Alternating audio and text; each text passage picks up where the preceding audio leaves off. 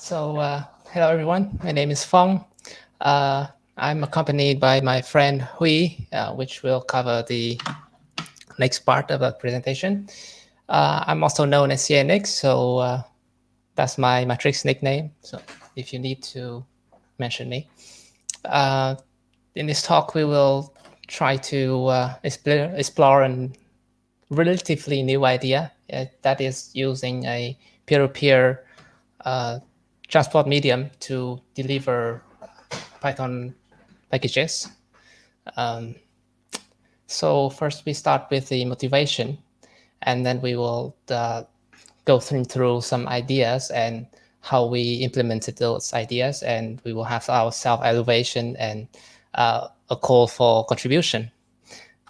So first, why do we want to have an alternative to PyPI? Well, PyPI is the warehouse in nature. Is a place where you try to stack packages in, and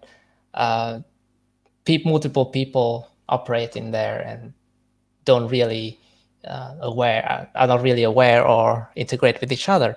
And because of that uncurated nature, there are common issues like typo squatting and distributing malware that thankfully, thanks to the admin team, they usually find them before they do any harm. It's also a single point of failure. There are occasional CDN outages due to some unfortunate reasons, even due to DNS problems. And for security, it's also a single point of failure because the checksum in the URL URL of the data of the packages are delivered from the same origin. So somebody that take control over the warehouse will be able to affect both of those. And in 2016, we also have the same incident for Linux Mint ISO image. But I think it's kind of rare nowadays that somebody really take over a large server, but we will see. It's also very expensive dependency resolution that are pushed to client side. So unlike if you are coming from a more traditional packaging system, as in GNU/Linux distributions, you have the packages mostly resolved for you, and the client don't really need to spend a lot of effort on downloading and validating the dependency relationships. And the things that are working right now could break in the future when one of those packages are updated. So the upper and lower bound of versions will not always be the source of truth. And these are two major outages that I noticed in the last few months. And this is not to bash the PyPI team. I know that they are run by some of the most brilliant people, and they cost millions of dollars each month to operate, thanks to that's the information yesterday. But it's I think as a centralized service, it's something that will always happen, no matter how good we are at it.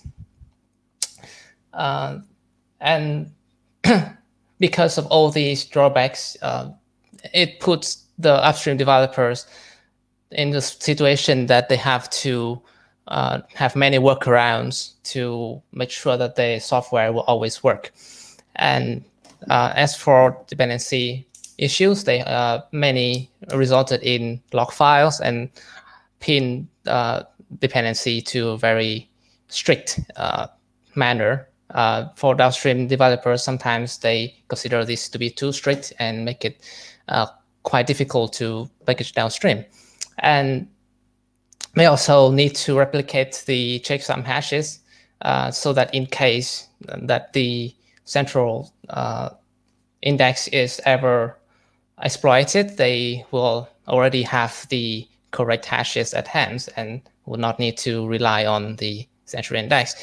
And because of reliability issues, some will need to run their own mirror or cache server of the index, like def.py. So this leads to the question, like, what is the responsibility of upstream developer, somebody that develop application or library?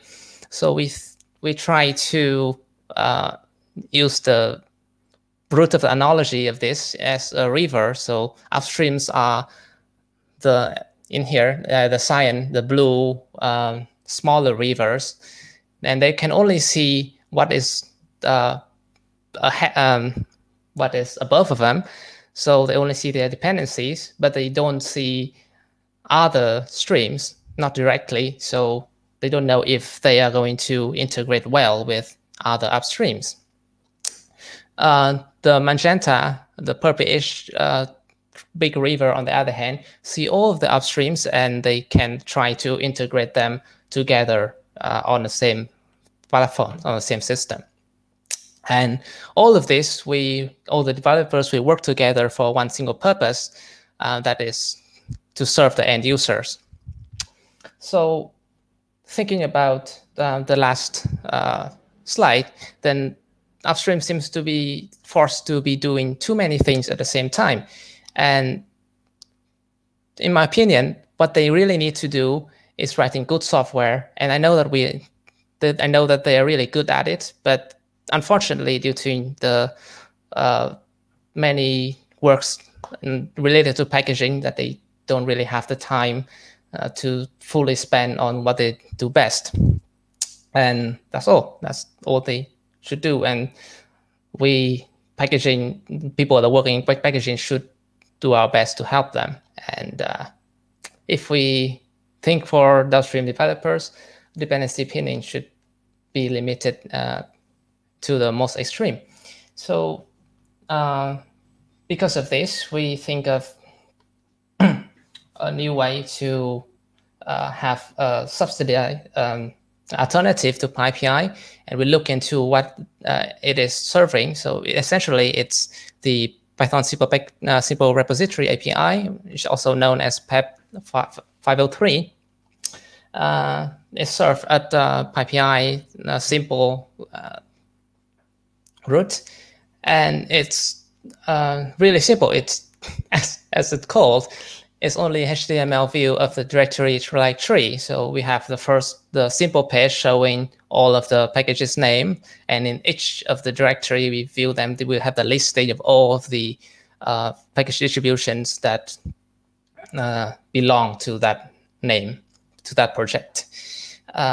And we also notice another technology, that is the interplanetary file system, and we want to use that as the infrastructure to serve the package index that we are trying to build.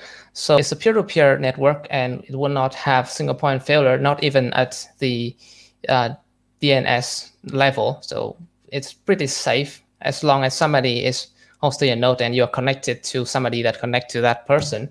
You can also be sure that you can reach the data. And it's content addressing in a global namespace, which means that if you store the same data as somebody else, you can both serve and download the same package without any sort of further coordination. All you need to do is to have an IPFS node and have the same interest in that same content. This makes mirroring a lot easier. And the way that the files are organized is through a Merkle DAG that is a cyclic graph. It's like Git commits, but instead of for history in time, it's for directory in space. So for every content, which is either folder or file, the parent of that will have the ID of the parent of those contents will be able to dictate what are the children that we have, which means that as long as we know the top level, the root, the content ID of the root directory, we can know the content ID, we can be cryptographically sure of the content ID of every single child content recursively.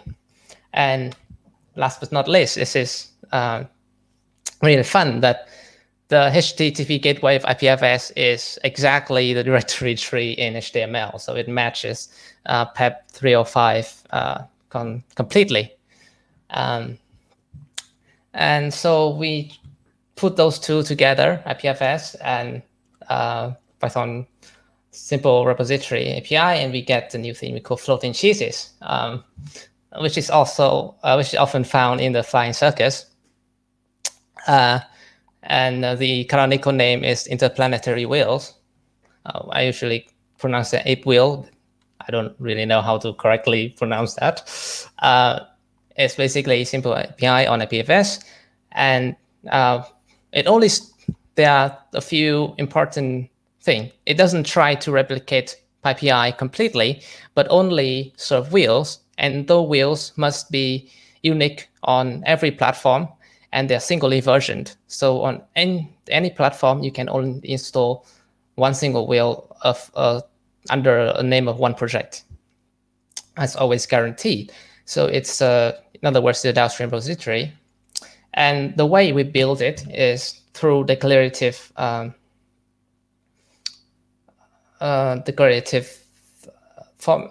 files, which declare what content we are storing and still other metadata. I think it's now Hui's turn. The organizer is where's the chairman? Oh. Hi. Sleep. Hi. Is my co-speaker here? No, I sent him a message on. That's fine. Because it's really late here and he might overslept. So it's fine. I will continue the rest of it. Okay, so this is the declaration format, and so we have the source that points to the original wheel. This can be something that we just shamelessly steal from PyPI, but it can also be something that we build from a source from PyPI or any other source that we deem as trusted, and we make sure that the building is over a publicly verifiable place, like a public continuous integration service. It would be best if the builds are reproducible, but the work on the reproducible builds for wheels are still ongoing, and we don't really, we are not really working on that. So we're really praying that people are working on it will find us a general solution for all type of PEP 517 backends. And the next thing is the content ID, which is the analogous to checksum hash of the data that we declare. And the rest are the requirements of that wheels, the metadata that we extract from the wheel for other tasks that we will do next. So for every declaration, we will perform checks to make sure that they fit the criteria that we want to promise the end users. So the first thing is that no pair of wheels from the same project will be installable on the same platform, on the same system. So for every system, which include the same interpreter, the same architecture, the same OS, the same libc version even, then they should be able to install only one wheel, exactly. No dependency resolution will ever be needed. And the wheel source must be verifiable. This is usually verified by hand. We need to trace down on the wheel source until we find something that's creditable. It's either a tarball published by upstream, or it's a wheel that is published on PyPI at the time that we know that it is not currently being attacked. And the metadata in the declaration must match that in the wheel, which both the checksum and the other requirements. And in all the declarations together, they must form a graph of dependencies where every dependency is satisfied, including optional dependencies.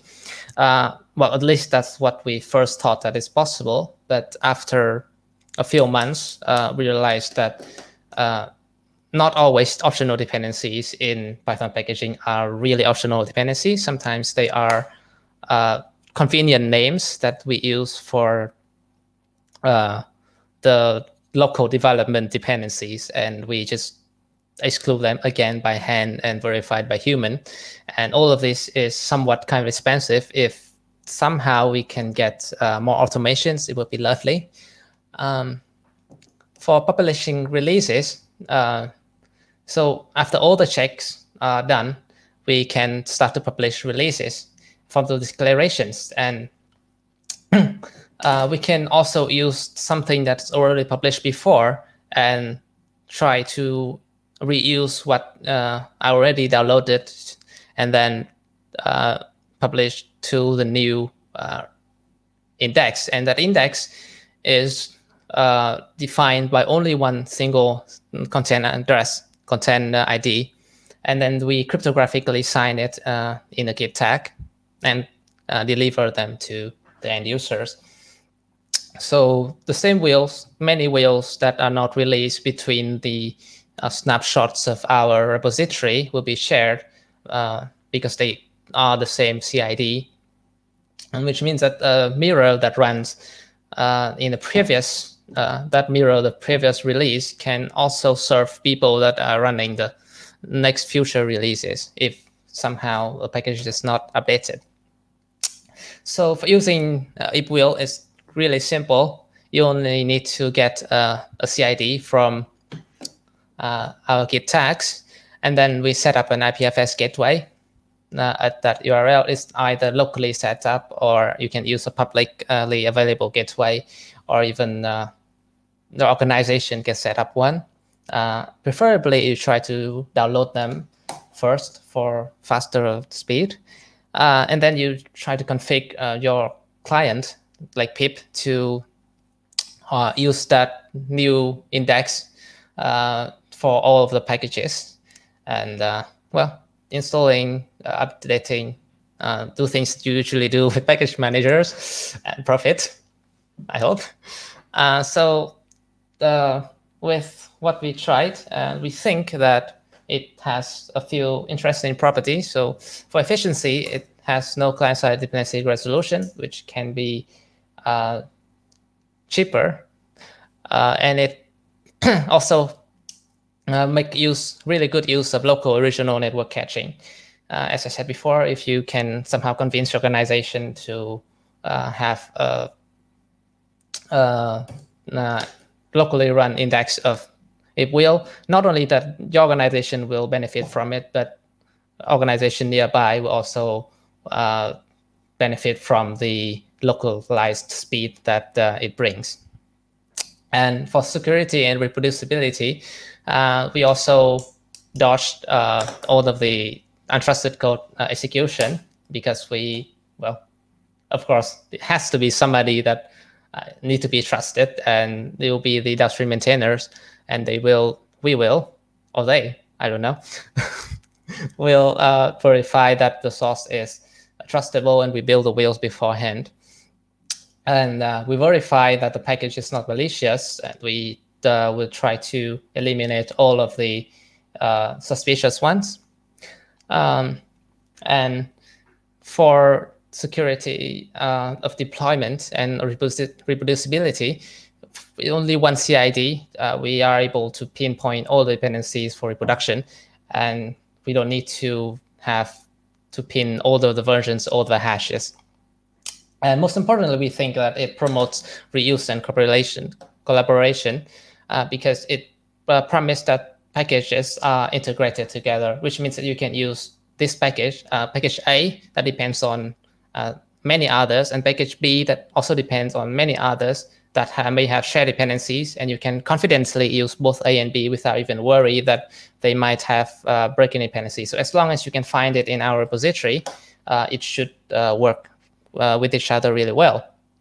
And also encourage upstream contribution, because in the process, we will find out if packages don't work together, and we try to help the integration, or maybe they really work together, but they are just strictly defined. The dependencies are too strictly defined, and we just relax it a bit, and voila, it works.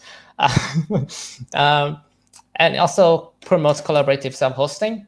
So self here is either a single person or organization that they can host. And unlike DevPy, not only that yourself is benefit from it, but everybody that needs the same content will automatically benefit from your mirrors. And well, that is good. And some of that is theoretical because we don't really have user base because of many reasons. The first one is a lack of review and testing. We have never got any reviews from any third parties of how any of this will work well in practice, and we don't have a lot of human effort to test that everything work well together. We don't really run the integration test of the packages itself. We just based on what they declare and think of them as honest. And because of the lack of development team, the updates might be slow. Sometimes you would get older packages in the repository, and the number of packages so far is very, very, very limited. It's under 600, and if I recall correctly, there are like 250,000 packages on PyPI right now. The matrix support is limited. We only support major operating systems on the AMD 64 at the moment. And the lack of mirrors, because we don't have users, so we don't have mirrors, and we don't have mirrors, so everything is slow, and we don't have users. And the most ugly part is that we are really lacking downstream maintainers. And so if you want to help, please do. We will have the contribution guide at the end of the talk. And for future plans, we will try to run the packages test suite. Even a smoke test would be hugely beneficial. We would also try to look into how we can build the wheels reproducibly. So they would need less trust would be needed on our ends. And I think that's a good thing. And we also try to have environmental self-markers. So there are markers for the packages themselves on which kind of environment these can be installed to. It's like wheel tags, but it's a bit more powerful than that because you can have full conditionals on it. And we will try to figure out if we have new contributors how to scale the human effort horizontally with many more people. We try to not fall into niche packages style of development where we have thousands of idling pull requests and only a few people that can really watch all of the issues, and many will get burnt out if they try to. And I think that we need to have some kind of hierarchy on the development of a downstream project.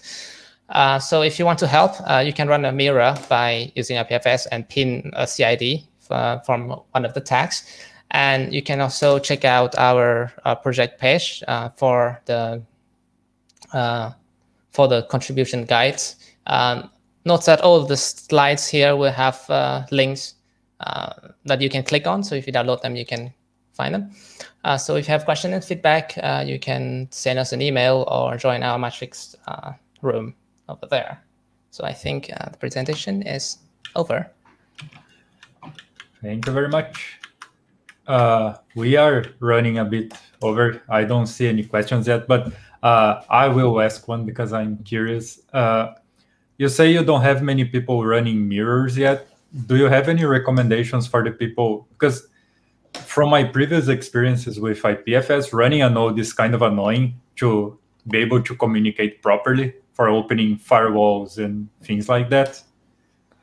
Do you foresee people mostly downloading data through the gateways? To be honest, we don't know. We don't have the infrastructure to run any mirrors. I run the local node for all my uses, but they are limited to my local network only. So I can't help you with that. But there's a matrix room for IPFS. So I can try to invite you there if you can ask them there. They're really active there. Cool. There's a lot of other discussions happening on Element that are related on how you did the package description. So if you can stick around there and also. Yes, I will be sticking around. Okay, so I will stop sharing screen and let the next talkers join. Okay, thank you very much.